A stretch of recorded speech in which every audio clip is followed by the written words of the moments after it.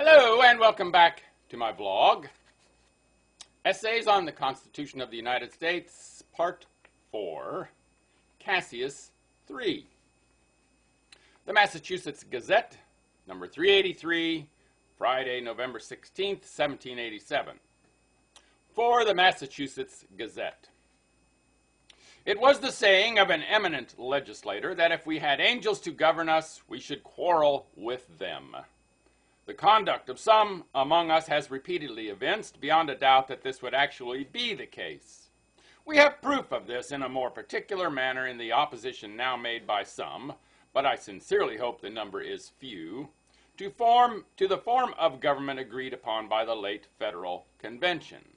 I firmly believe if a form of government was proposed to some of the inhabitants of the United States by the great author of nature himself, founded on the basis of eternal rectitude, and sanctioned in the courts above, that they would object to it.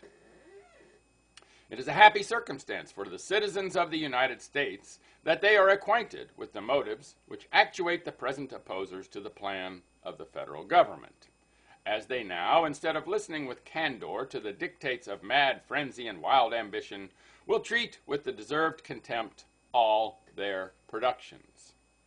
The opposers to the plan of federal government are composed of such as are either deeply in debt and know not how to extricate themselves should a strict administration of law and justice take place, or those who are determined not to be contented under any form of government, or of such as mean to owe their greatness to their country's ruin.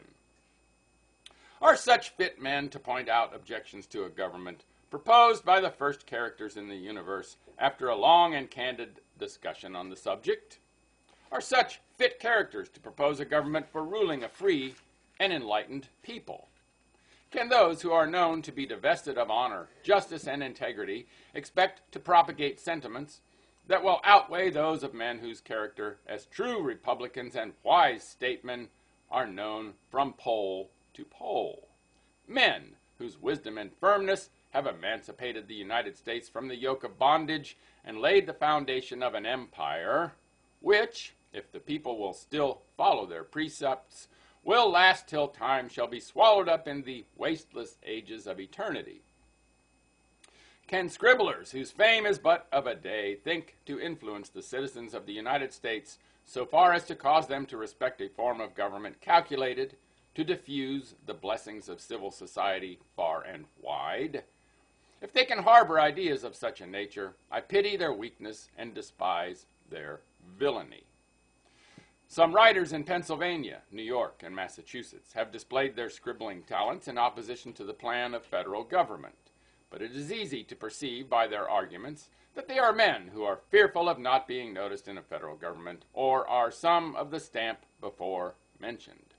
Their arguments are without weight, and their assertions and insinuations as foreign to the real state of facts as anything possibly can be.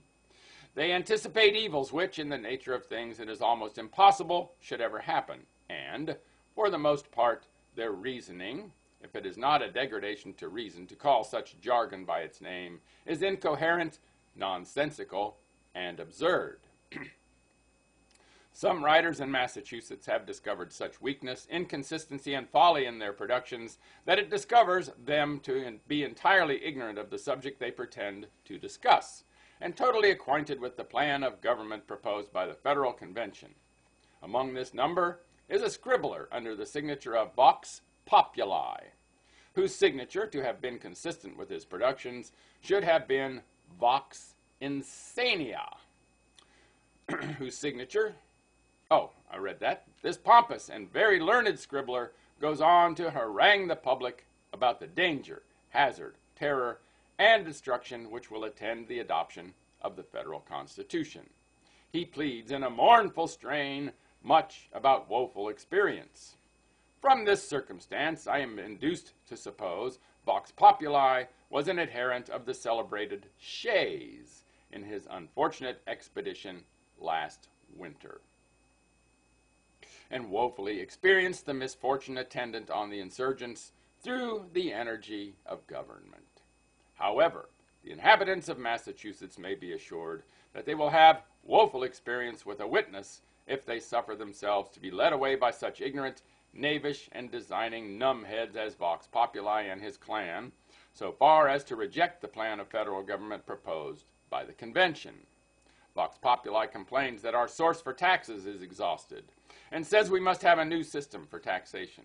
But he must consider that if the federal government is adopted, we shall not have occasion to employ the legislature so great a part of the year as we are now obliged to do.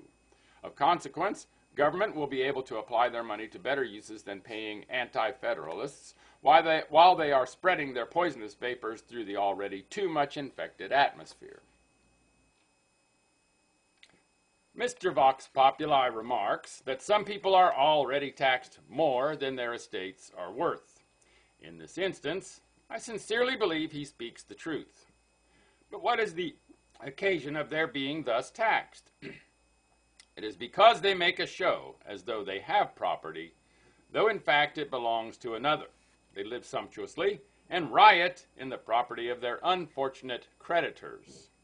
Perhaps Mr. Vox Populi is one of this class and has woefully experienced a taxation more than his whole estate is worth.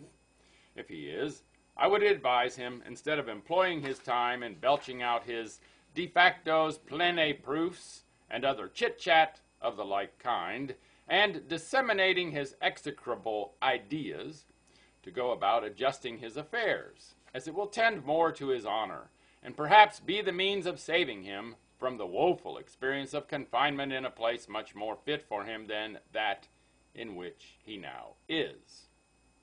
I pity Mr. Vox Populi's weakness and conceit in thinking he, and others of his class, have accents not less majestic than thunder, as I really think he is very singular in his opinion. Instead of his accents being majestic as thunder, they are as harmless and insignificant as the feeble breeze.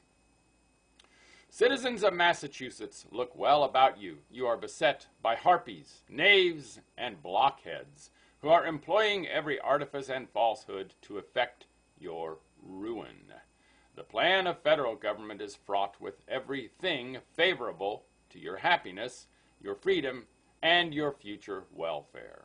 If you reject it, posterity will execrate your memories and ceaselessly insult your ashes. If you adopt it, they will revere your departed shades and offer up libations of gratitude on your tombs. May that wisdom which is profitable to direct guide your judgments, and may you, by adopting the federal government, secure to yourselves and your posterity every social and religious advantage and every national blessing. Cassius. Make it a great day, and bye for now.